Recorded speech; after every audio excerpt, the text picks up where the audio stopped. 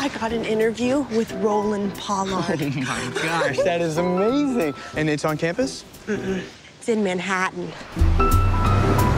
We're always talking about going into Manhattan for a special weekend. This is gonna be absolutely fantastic. Later, maybe we could take a carriage ride. Yeah. If it doesn't rain. You're by far the most interesting American director. Since this is your first meaningful assignment, would you like a scoop?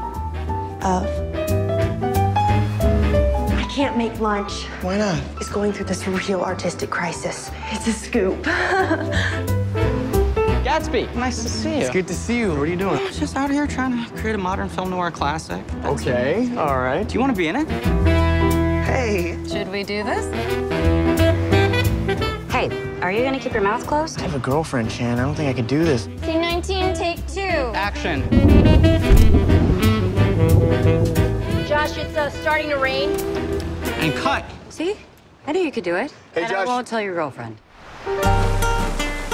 Ashley, what's going on? You said you were gonna call me 30 minutes ago. It's a $70 million movie, and Raleigh's very unhappy with it. You call him Raleigh? Yeah, and Ted and I, we have to find him before he has one of his crazy fits. Who's Ted? Was that your boyfriend? Yeah, he's a little eccentric. Raleigh? Oh my God, you're Francisco Vega. Is that good or bad? My roommate thinks you're the greatest thing to come along since the morning after pill. Francisco Vega is in town with his new main squeeze on his arm. My girlfriend dumped me for a movie star. Ooh, what are you doing here all alone? I make dreams come true. How do you do that? I get 500, sweetie. How'd you like to make 5,000? Mother, this is my girlfriend, Ashley Enright. Better grow up and get a profession. You think a girl like that wants to live hand to mouth? Funny you should put it that way.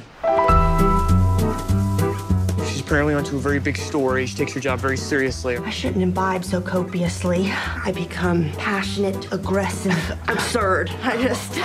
Hey, Ashley. I can't talk to you right now. What could possibly be so secretive about that? Unless there's some funny business going on. Unless there's some funny business going on. This is real life. Real life is fine for people who can't do any better. It's supposed to be one tiny little lousy hour interview. Instead, we lost the whole weekend. I'm onto a real story here. Take off your raincoat. I can't. I have no clothes underneath.